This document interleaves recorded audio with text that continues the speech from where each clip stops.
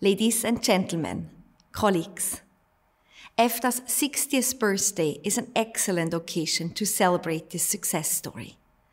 The EFTA states have negotiated one of the most extensive networks of free trade agreements in the world, and it is still growing. All EFTA states have innovative, high-tech, and sophisticated economies. Many companies are leaders in their respective fields. Together, as a group, we are a more interesting partner, and we have more weight than on our own. Liechtenstein has a strong and innovative industrial sector, amounting to about 40% of GDP, and an internationally recognized financial sector. With virtually no domestic market, Liechtenstein is highly dependent on open and accessible foreign markets.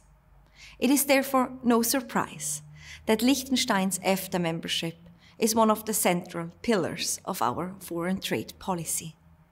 We thereby pursue our trade interests outside the two economic areas we belong to, namely the customs union with Switzerland and the EEA. The crisis of the multilateral trading system and rising protectionism around the world make the work with our EFTA partners more important than ever.